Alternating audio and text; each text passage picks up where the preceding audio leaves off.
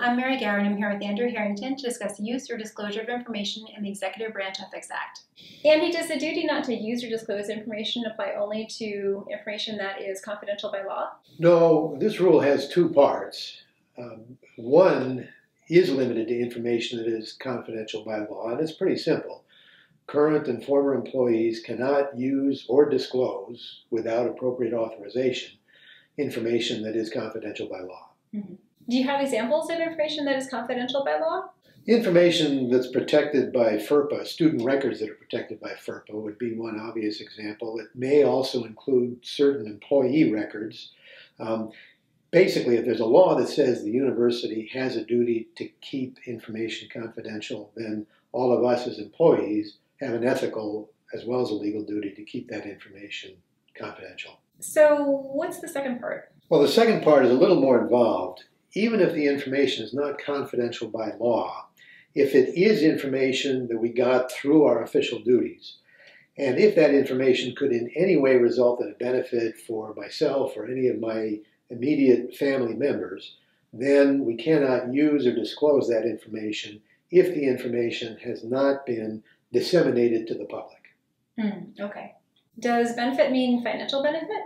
No, it's not limited to financial benefit. It means anything that is to a person's advantage or self-interest, or from which a person profits, regardless of the financial gain. So it includes financial benefits, but it also includes service, privilege, exemption, patronage, advantage, advancement, or really anything of value.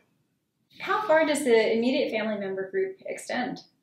Well, my spouse or domestic partner, child or children, including stepchildren or adopted children, parent, sibling, grandparents, aunts and uncles, and my father-in-law, mother-in-law, or sibling-in-law. So if I, as a UA employee, have any information that could benefit somebody in that group, in that circle, in that scope, then I have to keep quiet. Or if that person, as a UA employee, has information that might benefit me, then they can't share that information with me either. If I know somebody that is outside the university who has learned the information, does that count as being publicly disseminated? No, the state regulations have a specific list of things that have to be met in order for information to be regarded as being publicly disseminated. And here I have to look at my cheat sheet.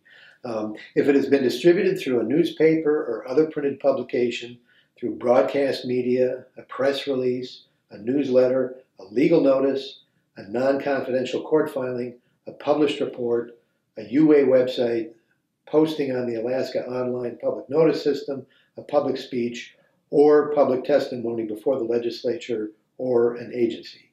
Now, information that has not gone public through one of those channels, even though it may have to be produced in response to a public records request, or it may have otherwise gotten into the hands of somebody who's in the general public, it has not been disseminated to the public, so we should not disclose or use it if it might benefit ourselves or our immediate family members.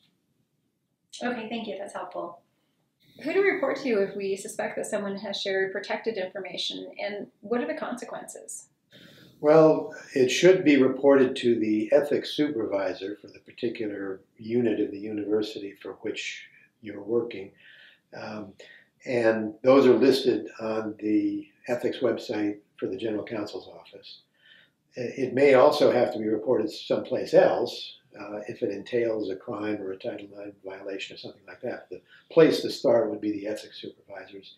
And the consequences would be follow the same progressive discipline approach that any other violation of policy would for an employee. Mm-hmm.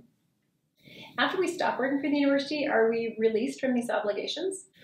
No, these requirements regarding information apply to current and former employees. Most provisions of the Executive Branch Ethics Act stop being applicable to us when we stop working for the university. But these particular provisions apply to former employees. So even leaving university service, you still have these obligations to keep that information confidential. Thanks everyone for your time and for joining us for this compliance chat. If you have ideas for future compliance chats, please email them to ua-compliance@alaska.edu.